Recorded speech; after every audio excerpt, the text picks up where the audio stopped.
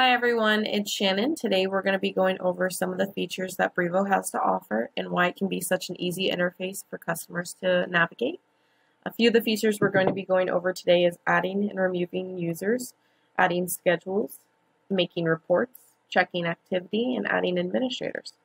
So let's get into it. The first one we're going to go over is adding and removing users. So we're going to go ahead and go up to users, hover over and click on users. There, as you can see, we have some of our office staff already included. To add a new user, we're going to click on the New User button. We're going to enter their first and last name as those are required. So for this example, I'm going to go ahead and add myself.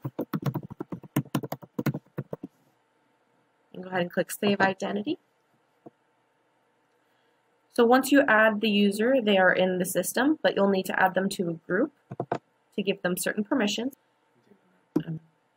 As you can see, this user is not a part of any group, so we'll go ahead and change that by clicking the Choose button. We're going to go ahead and click on Office Staff, as that's the category the user belongs to. Once you click on it, you'll see users added to group. That means they were successfully added to the group. I'm going to go ahead and close that. Once they're added to the group, that means they do have permissions to access certain doors, but for them to access the certain doors, they'll need a credential. We'll go ahead and click on Credential. You can choose from a PIN, a card reference number, a individual card, or a Brivo OnAir pass, which is the mobile pass.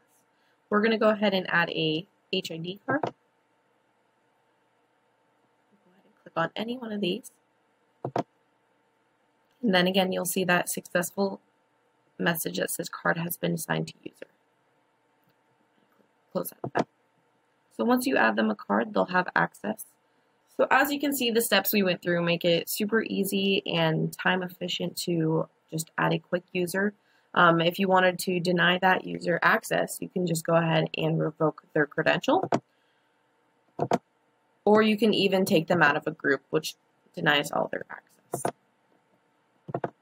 And if you know for a fact that this person will no longer be in the group, you can always delete the user.